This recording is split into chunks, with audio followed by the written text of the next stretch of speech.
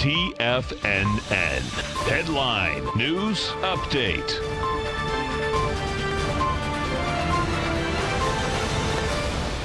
Good afternoon, everybody. I'm Tommy O'Brien, coming to you live from TFNN headquarters in St. Petersburg, Florida, 1 p.m. Eastern time on Friday. 3 hours left to go in the trading week, and we got quite a market as we wrap up Friday trading.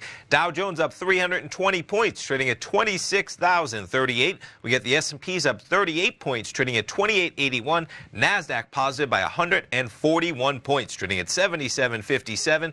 You get the Nasdaq up 1.8%, S&P positive by 1.3, Dow positive by 1.2. We'll start things off. I'm going to jump over to the VIX this afternoon.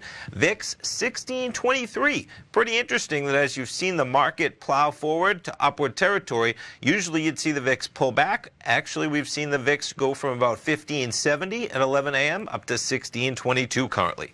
Jumping over the future market, we'll start it off with the Dow, currently trading 26,049 with a 26 handle again on that Dow. Nasdaq 100, quite an acceleration from the 830 jobs number. We trade from 72.87. We're now trading at 74.37. You're talking about 160 points from that low at 830.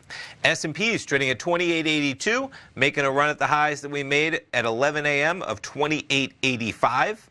There's your crude oil contract, peaked above $54 briefly. You had crude up there at $54.29, currently trading $53.78. Gold contract trading higher, peaked above $13.50 just prior to 11 a.m., pulls back to about $13.43, currently trading $13.47.85, and Euro US dollar trading 1.1340 as we have some dollar weakness on that jobs number and Euro strength. Rate cuts coming at us. Speaking of interest rates, the 10-year hitting 2.05 and change, under 2.06, lowest level since September of 2017. Most of the rhetoric today and most of the action having to do with May payrolls. ADP, we have non-farm payrolls, not ADP, non-farm, 75,000 in May, much worse than expected. Breaking down where those jobs are, the biggest gain, professional and business, education up there at number 2.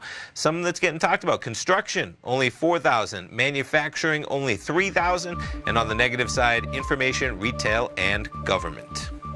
Stay tuned, folks. We got our man Steve Rhodes coming up right now at the Trader's Edge. Of course, Dave White at 2 o'clock with the Power Trading Hour, and Tom O'Brien wraps it up live at 3.